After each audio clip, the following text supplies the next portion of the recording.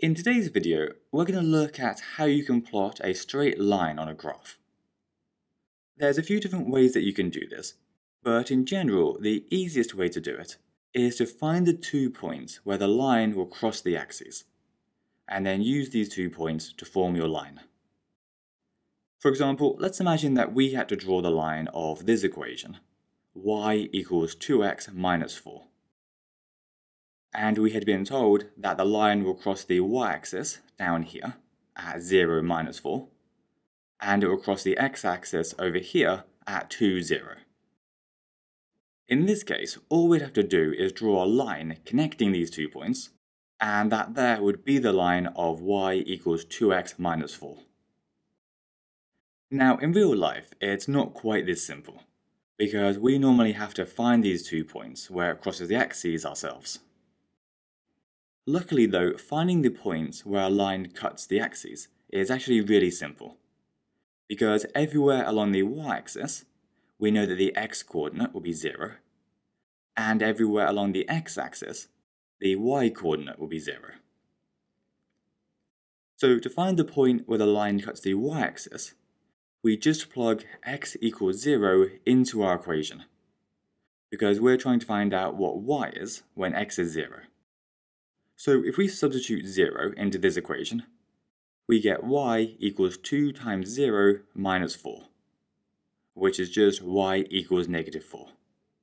So the y-intercept is 0, negative 4. Then to find the x-intercept, we just do the opposite, and plug y equals 0 into the equation.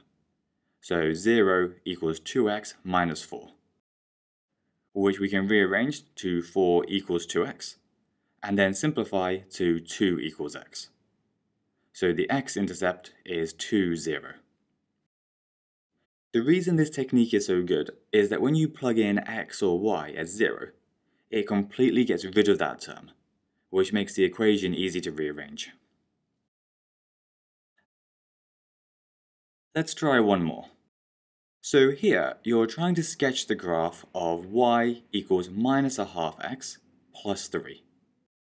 The first thing you need to do is find those y and x intercepts. To find the y-intercept, you need to plug in x equals 0, which will give us y equals minus a half times 0 plus 3, which simplifies to just y equals 3. So the y-intercept is 0, 3. Then for the x-intercept, you need to plug in y equals 0, which gives 0 equals minus a half x plus 3, which you can rearrange to get 1/2 x equals 3, and then multiply by 2 to get x equals 6.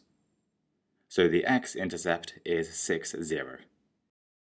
And now that you've got the x and y intercepts, all you have to do is draw a line that extends through both of the points and label it. And we're all done. Anyway, that's everything. So hope that all made sense, and cheers for watching.